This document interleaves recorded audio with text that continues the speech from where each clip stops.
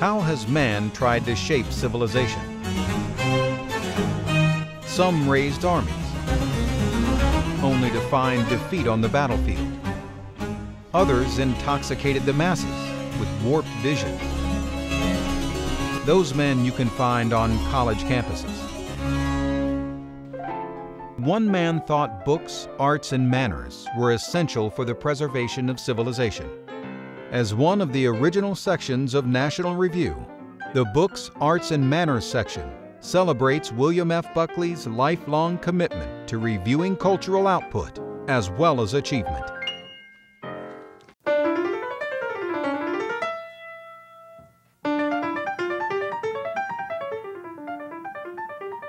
I'd like to begin by asking Mr. Fiedler whether he believes American culture is, on the whole, interested in itself. Yes, American culture in a certain sense is interested in the self. The most characteristic thing about Americans is they always have their eyes on each other and themselves. Self-examination is at the heart of the whole thing.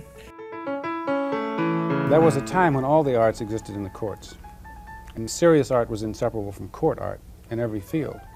Now, this began to change in the 19th century, most strikingly in literature, when the novel became so popular and at the same time such a spectacular form of art. This absolutely broke literature wide open. I think the actions of the people in my novel are, I think, pretty much symptomatic of this new generation that's coming about, this generation that was sort of brought up under the looming guidance, I guess, of MTV and video, flash, movie scene. What I'm curious about is what odd literature have you read that would be considered, like, quote, subversive, like Henry Miller, that you like? In other words, what are your real literary tastes? Well, they're eclectic. Yeah. Is in fact the appetite for sex and violence greater today than 50 years ago, and if so, why? I think sex and violence have been part of drama since the Romans and certainly the Elizabethans. I often think that a lot of people's anger at the oil companies is based upon the fact that all they've seen on TV are villainous, scheming, heartless businessmen. So they begin to think that all businessmen in real life are like that.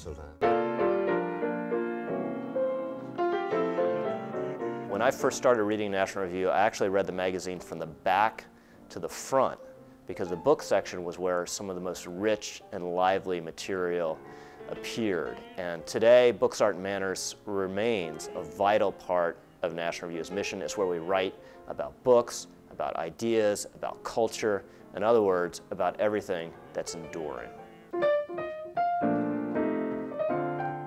Freedom anticipates and contingently welcomes and profits from what happens following the calisthenics of the free mind, always supposing that that freedom does not lead the mind to question the very value of freedom or the authority of civil and moral virtues so to designate themselves.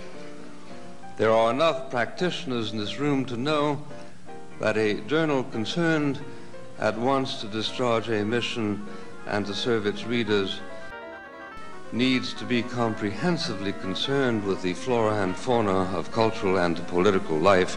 We have done this in National Review.